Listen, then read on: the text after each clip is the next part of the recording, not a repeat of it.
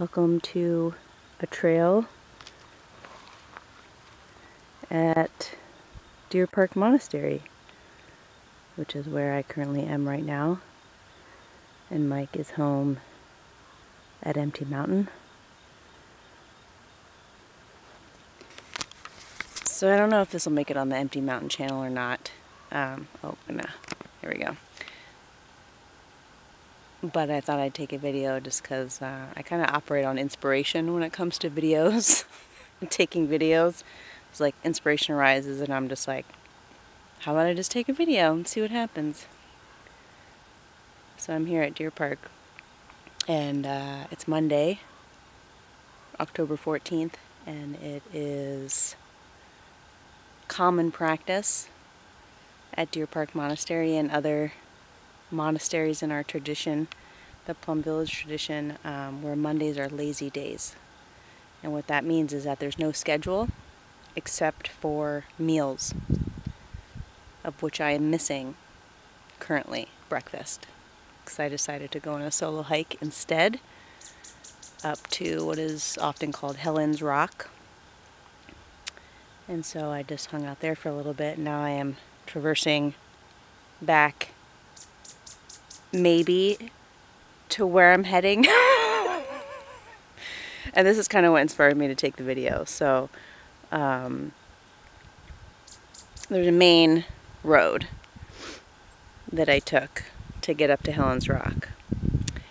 And there's a number of different trails encircling Deer Park Monastery, because like there's a lot of wild wilderness landscape around Deer Park, which is one of the big draws here, I think, too, is just it's like really close to the town of Escondido, but then it just also has, I forget how many acres, just a lot of acreage around it that's just undeveloped.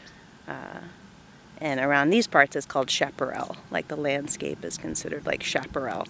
It's a lot of like, sort of scrub bushes and some trees, but not a lot of trees, like big trees, not a lot of big trees, but some oaks, but a lot of low-lying life.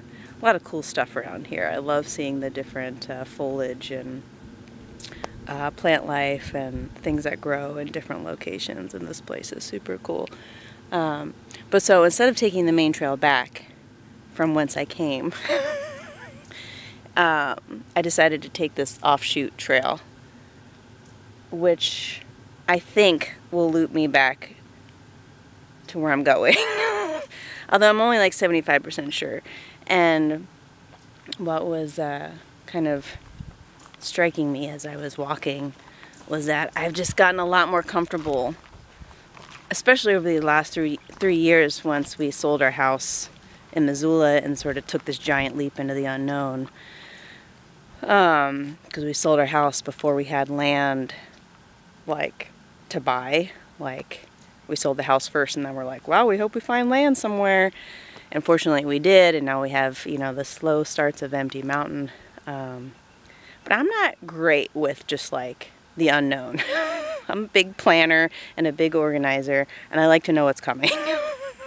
But I've gotten some really next level training over these last 3 years of just being like, well, something will happen. And so I'm on this trail and I'm like, well, it's going somewhere. Clearly I'm on a trail and it's going somewhere. And it's going in the direction of where I want to be ultimately. But there's a chance that this goes somewhere else also. And it's like, well, if that's the case, then I'll just, follow the trail back. And I know it goes back to the main trail where I know that will take me home, So, but especially like, spending the summer months, the 3 months solo at Empty Mountain, like, I feel like it's really built up some extra strength and certain qualities that I've been interested in developing, and so I'm just like seeing those kind of in action here, which is kind of neat to see. So I'm just like, well, in the past I don't think I would have taken this trail on my own and been like, I don't know where it goes, I think I'll just follow it. Like, that's not really something I would do.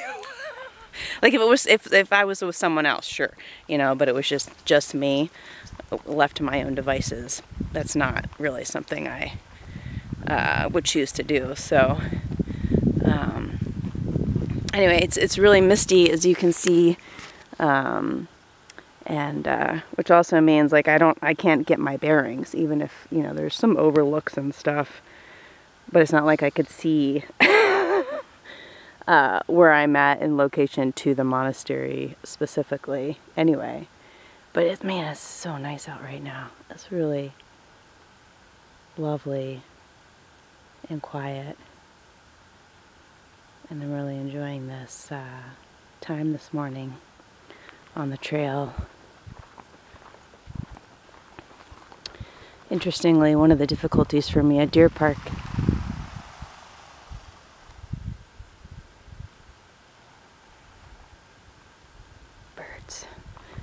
one of the challenges for me here at Deer Park is the same thing that I'm nourished by here, which is the community. I love being part of a practice community here. And it also means that like there's zero privacy kind of here. And there's just people around all the time, and I don't enjoy that. Like I really need my own space and time, and like, yeah, it's hard to get that here. And like, despite what people often think when they think of a monastery, which makes good sense, is that, you know, it's always quiet. It's rarely quiet at Deer Park. And what I mean by that is just there's a lot of social talking. And I just like really love sharing silence with people, and like practices that are, like I love Dharma sharing because it's like an intentional sharing group. I love silent meals. I love sitting, walking in silence with people. But like there's so much social chatter in between all of that. And like the noble silence period is really short here. It's just like in the evening at bedtime until after breakfast. And so like Nicole would love for there to be way more noble silence. So I spend a lot of time really guarding my energy so that I'm not like constantly expending energy in like small chit chat sort of ways, which I just don't do that much for me. You know, I really enjoy one-on-one, you know, friend dates, you know, heart to heart, you know, just like real sharing, but like social chit chat, social passing kind of stuff does very little for me. And there's just a lot of that here. There's a lot of people coming and going. So it can be a challenge for me to just kind of get the space and the time and the, yeah, sort of private space that I can look for. So I've done this trail one other time with somebody, and they led me up to Helen's Rock. This doesn't look familiar at all from when we did that, but that's cool. Again, clearly it's a trail. It's going somewhere. So Nicole's going somewhere. Maybe this will be her last chronicle. Super kidding. It's not like there's bears out here or anything. So I think I'm alright. I did tell someone where I was going, so that's important. Solo traveling, one-on-one etiquette. Tell someone where you're going. Okay, well, the journey continues, friends, and if this makes it on the Empty Mountain channel, thanks for tuning in.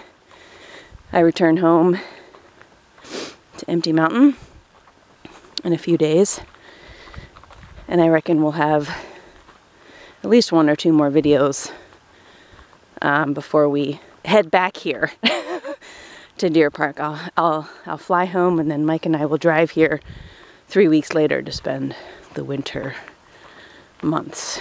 So there's that. Uh-oh. We've come across... All right. What's this trail go to? Now she's at a fork in the road. Uh-oh. Okay. Directionally speaking, and I am directionally challenged, this way does not make sense to me as far as heading back to the monastery. So I go this way? Oh dear. Okay. Well, yeah, she's gonna go this way. Wish me luck.